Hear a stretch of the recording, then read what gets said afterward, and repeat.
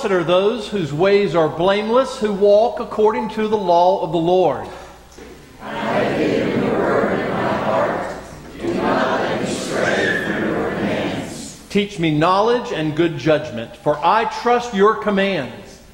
Your word is a lamp for my feet, a light on my path. Let us sing number 529, How Firm a Foundation.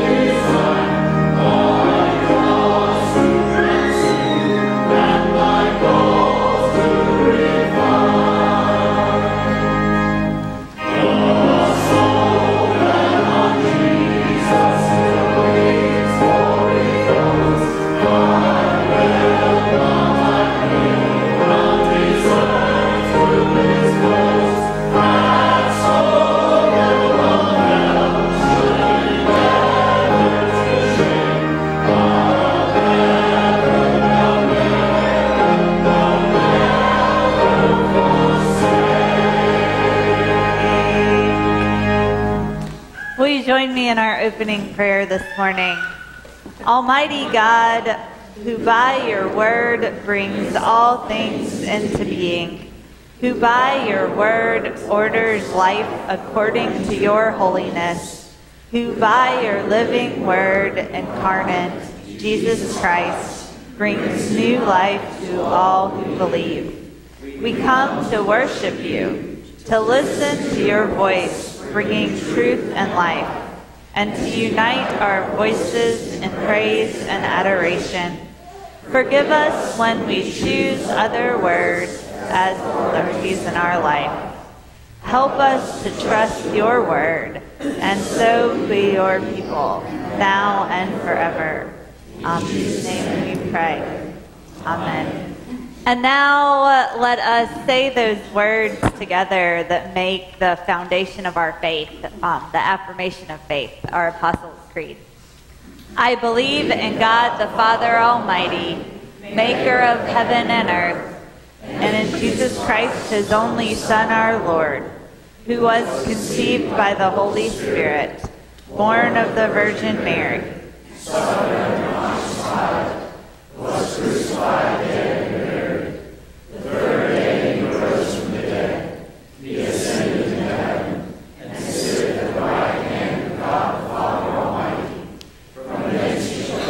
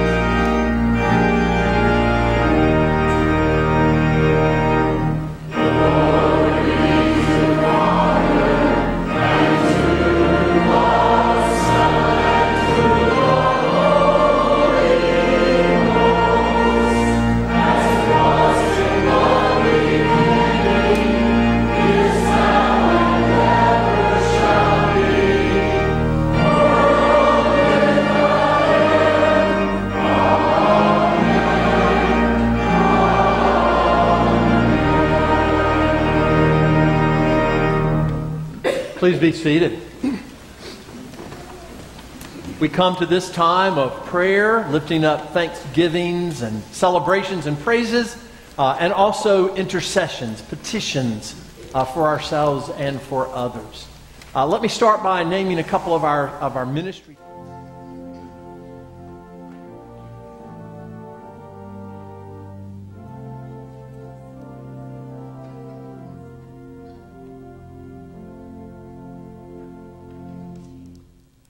Gracious God, we come to you first to listen, to hear your voice,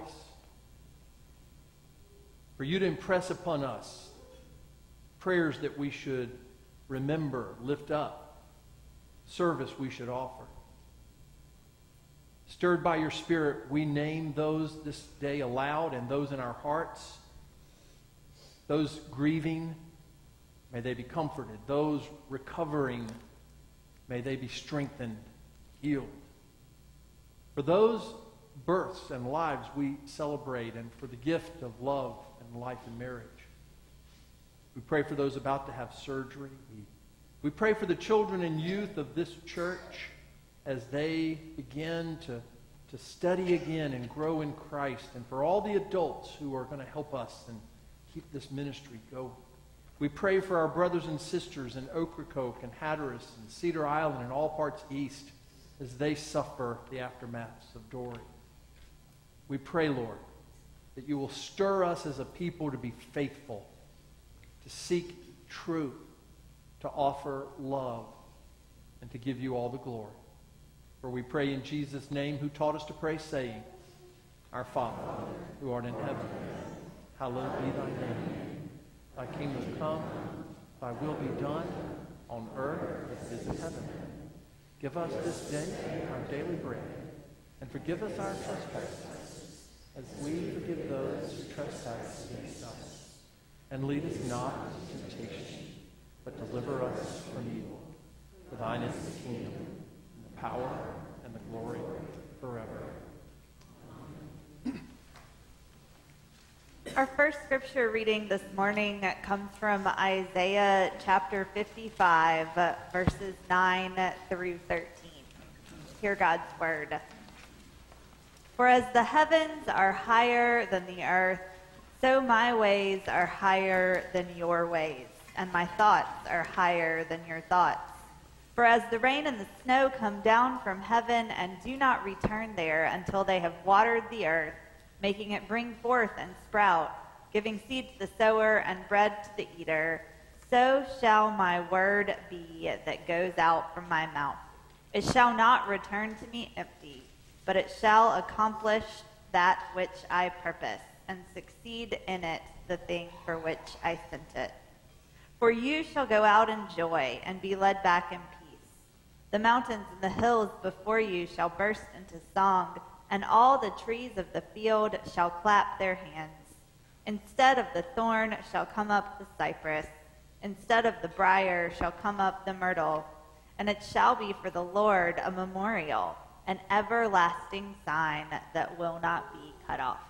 This is the word of God for us, the people of God. Thanks be to God. And now we invite all of the children who are worshiping with us this morning to come join Mr. Rodney up front for a special children's moment.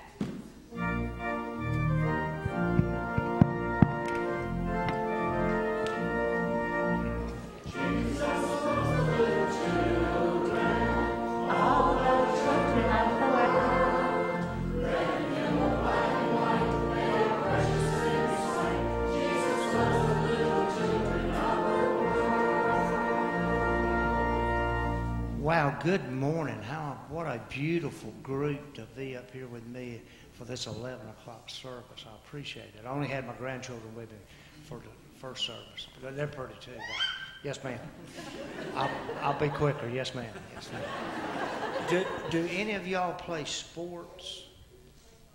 Volleyball? Do you like sports? Yeah. And see, I grew up loving sports and still do, probably too much so. And also, I'm very blessed to coach sports, particularly baseball.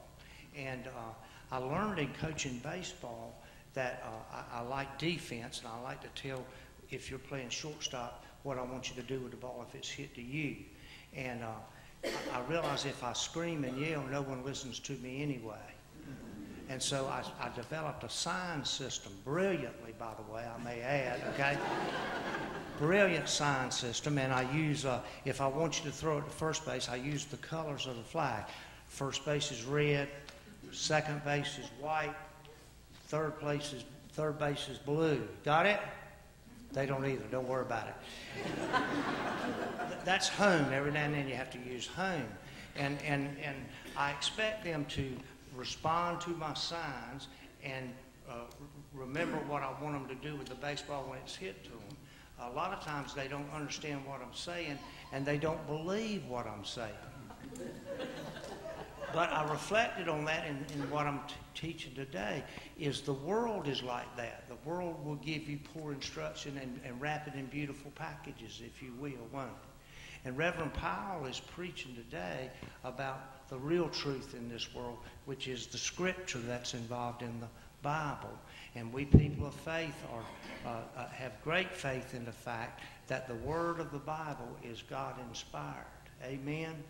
Amen. And you hear that a lot from your parents and from your teachers and from preachers, and it's the truth. And so our guidance in our own lives is not my fancy signs or my brilliance. I'm being facetious when I say that, but is that we have the Scripture to follow it. Is that good? Say yes. So that's the greatest thing we've ever heard. Are you all right with that? Okay. Oh, yes, thank you. She gave me a high five, so she's a sports fan too. May we bow our heads. Lord, gracious Heavenly Father, we praise you for the Word and the grace and mercy we learn from your Word and the great guidance that you give us, and praise for preachers and teachers and family that teach us this Word as young people so that we may grow in the right path. In Jesus' name we pray. Amen. Amen. Thank y'all.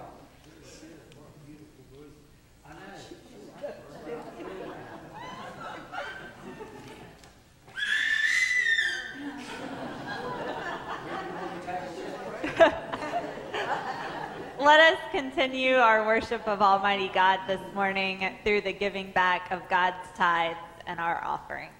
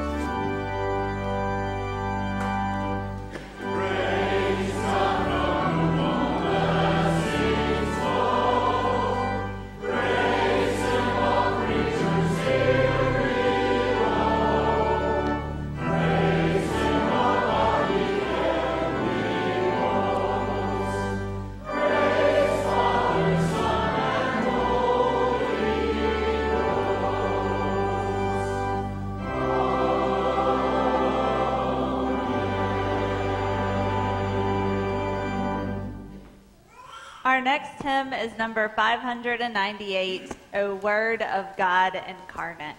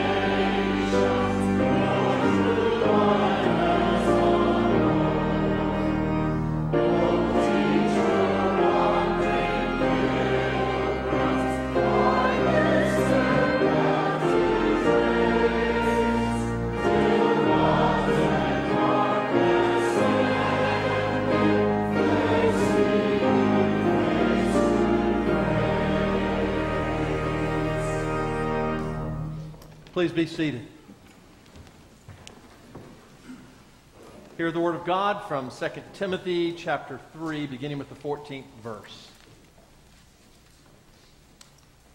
But as for you, continue in what you have learned and have become convinced of, because you know those from whom you learned it, and how from infancy you have known the Holy Scriptures, which are able to make you wise for salvation through faith in Christ Jesus. All Scripture is God-breathed and is useful for teaching, rebuking, correcting, and training in righteousness, so that the servant of God may be thoroughly equipped for every good work. This is the word of God for the people of God. Thanks be to God. Let us pray.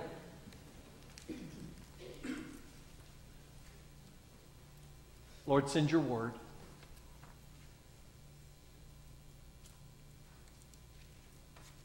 Help us to hear. Help us to believe. Help us to live by your word. Amen. So I've played this game with you before. Humor me. Everyone hold your hands up like this. And now hold them exactly 7 3/4 inches apart. Turn to your neighbor and say, "I'm right."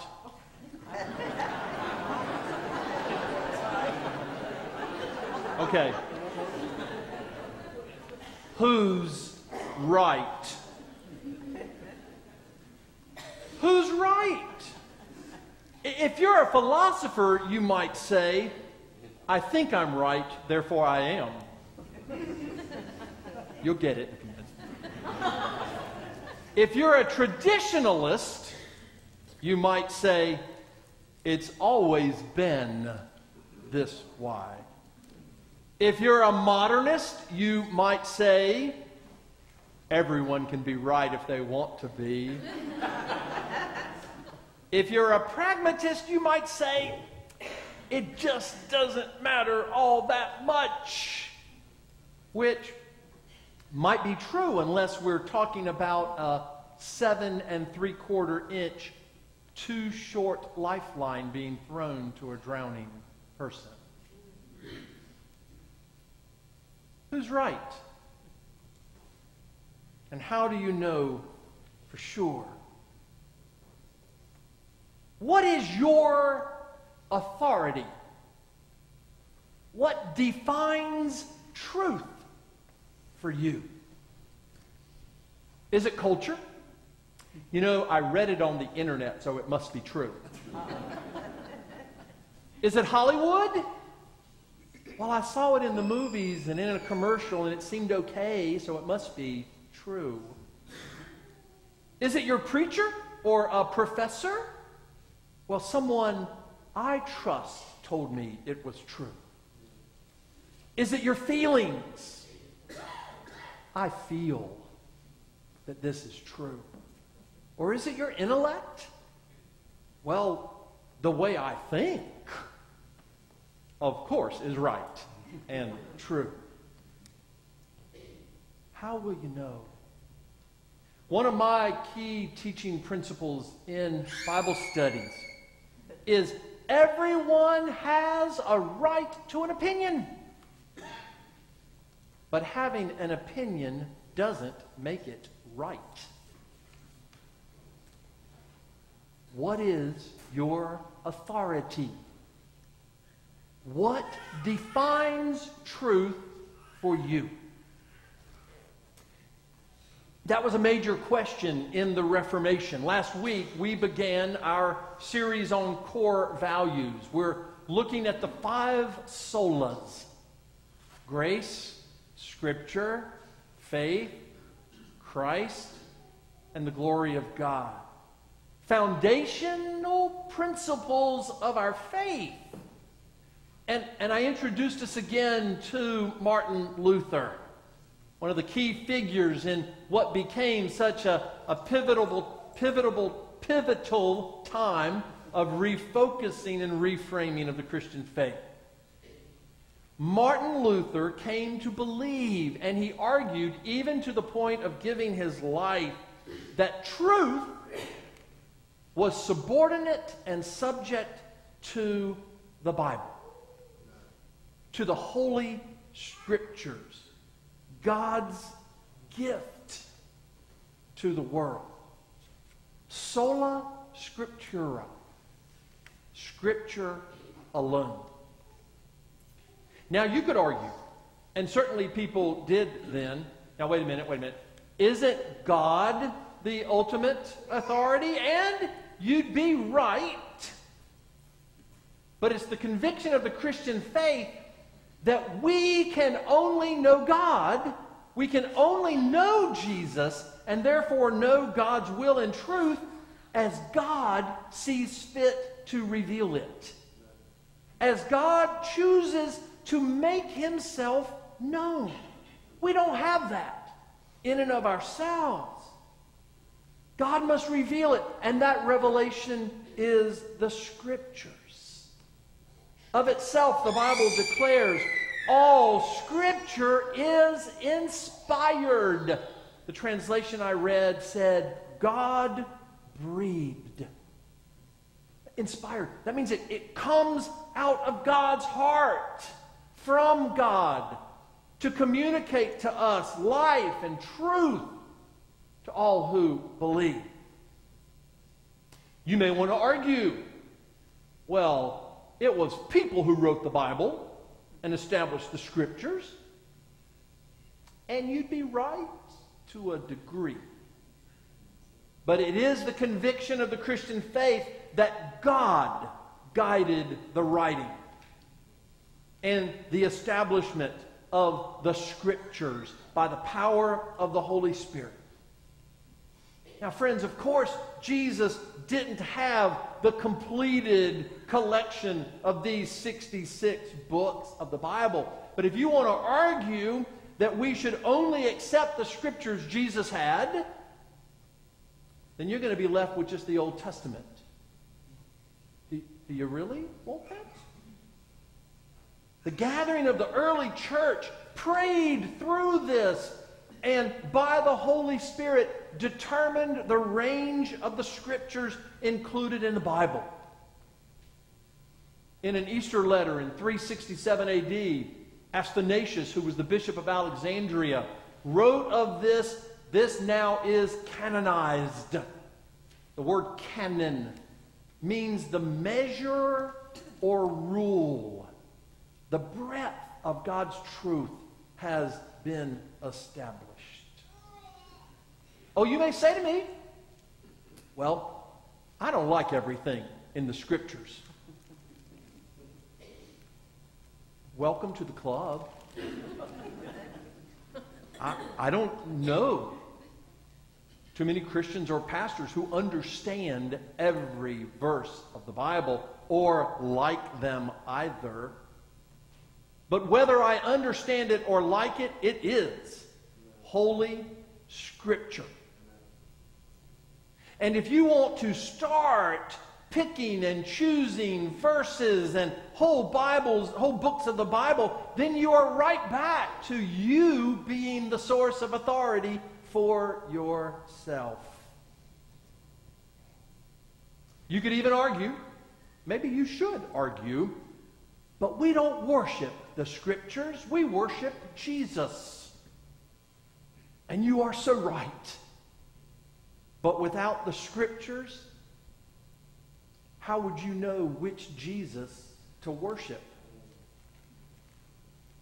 We need the whole of the Scriptures from beginning to the end, from Genesis to Revelation, for us to be able to begin to grasp the fullness of God in Jesus Christ. Go back to Martin Luther for a moment. The world in which Martin Luther was trained was called scholasticism. And in that day, they actually taught people to read scholarly commentaries on the Bible rather than read the Bible. That's sort of like when I'm in a Bible study and somebody is looking in their Bible down in all the notes, the annotations, and they go, well, my Bible says, no, it doesn't. The notes say. It's interesting, and it's almost ironic that back then, the novices, the beginners at the monastery, when they gave up all their earthly possessions to enter the monastery, were allowed to keep one thing, and that was a Bible. But as soon as they were ordained priests, they began to read everything else. And there were not Bibles available for the general public in Mass. Now, for history buffs, and forgive me if you're not, but there are two other people that you should know. One is John Wycliffe. He was a professor at Oxford University in England. In 1384, he translated the Latin Bible called the Vulgate. Latin was the language of the priests and the scholars. But he translated it from that into Middle English so that everyone could begin to read God's Word.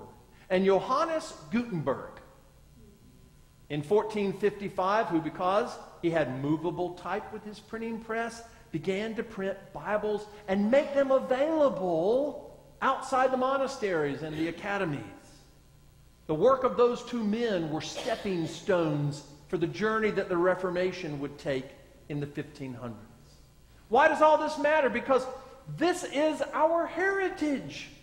This is our Christian foundation. The Scriptures are God's gift to us. Without them, we would have no knowledge of God, no knowledge of God's plan and future for us, no guidance for how to live in right relationship to God. John Wesley, the pastor who was the moving force behind this thing called Methodism, once wrote, "I want to know one thing, the way to heaven, how to land safely on that happy shore. God himself has condescended to teach the way. For this very end he came from heaven. He hath written it down in a book. Oh, give me that book. At any price, give me the book of God. I have it. Here is knowledge enough for me. Let me be homo unius libri, a man of one book.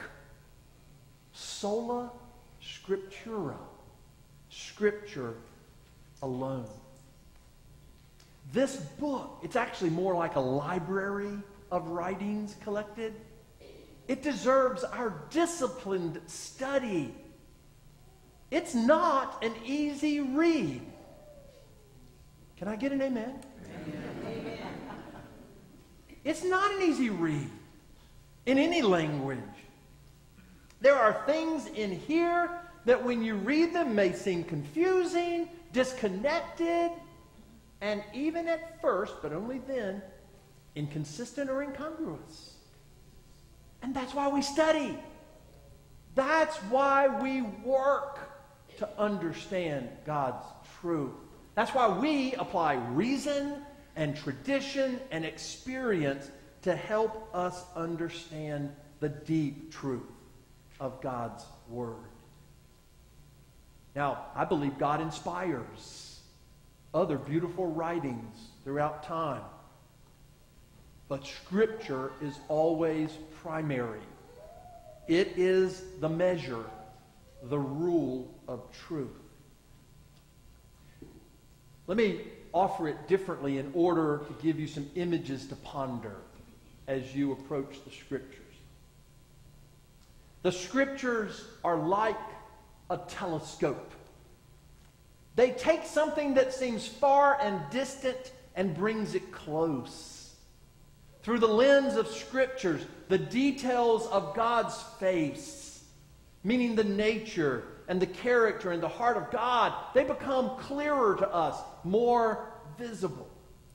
And the Scriptures take what is far and future of God's plan and brings it into the present so that we can see them in focus and in truth today. The Scriptures are like a family scrapbook. Now, I know there are some that are still only in the digital age. That means your pictures are still in your camera. But I wish that everyone at least once had the blessing of sitting down with a parent or a grandparent and looking back through a family scrapbook with letters and pictures and certificates and mementos. The Scriptures are our family story. They tell the story of our history as God's people and the journey that God has taken with us. The Scriptures allow us to read love letters from God to His beloved people. The Scriptures allow us to see story pictures of God's miraculous hand of deliverance and healing, of compassion and grace. Friends, what a tragedy if we ignore or lose this family heirloom. The Scriptures are like a mirror held up before us to help us see ourselves as we really are. Now, first, that means in the image of God, created for a purpose and a future. And God loves us, blemishes and all. But until we are humble enough to see ourselves in truth and to acknowledge our blemishes and our sins, then we are not really open to mercy and grace. The Scriptures confront us with the truth of our brokenness, but then show us the way of redeeming. The Scriptures are like a lantern, a light, a lighthouse, holding everything in the light, revealing the dangerous shoals on which we could crash and be destroyed, and also lighting the way into the safe harbor of God's holiness and love. The Scriptures are like a compass and a map. Below 30, I have to say, a GPS. They point us to the true north, towards the only true, fixed reference point, God. They map out for us the path we're to walk. And friends, the path is more narrow than you think. And the Scriptures are like guardrails to keep us between the lines. And the Scriptures mark out the landmines and the cliffs where we could get injured or be destroyed. The Scriptures are like a defibrillator. We have some of those around the building. Please, I hope you never have to use them. They are the power of life. The prophet Isaiah said, God's word that comes from his mouth does not go out and then return empty, but it accomplishes that which God desires. And God desires it to accomplish life. I was reared in a Christian home by really wonderful Christian parents. And they drugged me. I went to church every single week. But it wasn't until I began to genuinely read the Scriptures earnestly and with a seeking mind and heart that my heart became alive and I gave my life to Jesus. In the 20th chapter of John's Gospel, verses 30 and 31, it says, Jesus did many miraculous signs in the presence of his disciples, which are not recorded in this book. But these things are written so that you may believe that Jesus is the Christ, Son of the living God, and that by believing you may have life in his name. Written so that you and I may have life. Thanks be to God. Amen. And now let's stand and sing. Number 600. Wonderful Words of Life.